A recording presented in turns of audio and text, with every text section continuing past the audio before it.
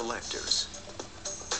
Typical iron meteorites can be worth, $100 a pound or something like that. They can be worth prices like diamonds. So you're not going to probably find a diamond in your backyard, but you could find a meteorite.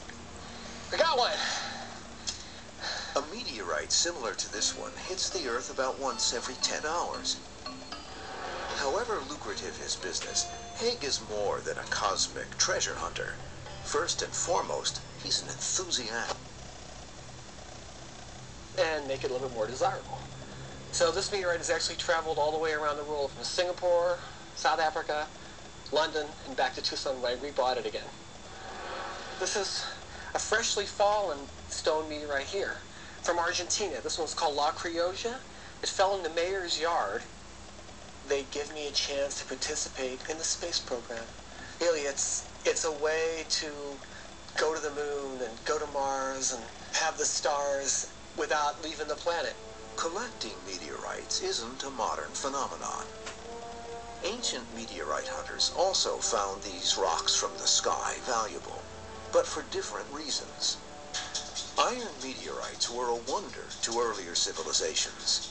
The metal was very hard, but could be worked into tools and weapons, thus heralding the Iron Age in human development.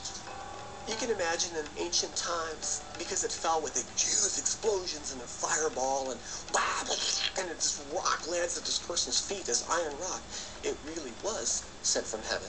If you could make a knife out of iron, you had something that nobody had. A meteorite and you cut it with a real tough saw, and remember it's solid steel inside, and then you throw some acid on it, you'll see that a meteorite has a very unique special pattern.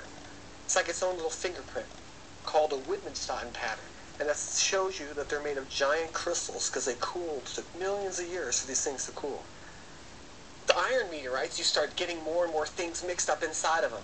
And sometimes you get a very, very beautiful kind of meteorite. This is called a palisite. And a palisite has beautiful yellow crystals inside of it. You can see it's a mix of both iron and stone. And the stone is peridot. Scholars have learned a great deal about our solar system from these extraterrestrial visitors.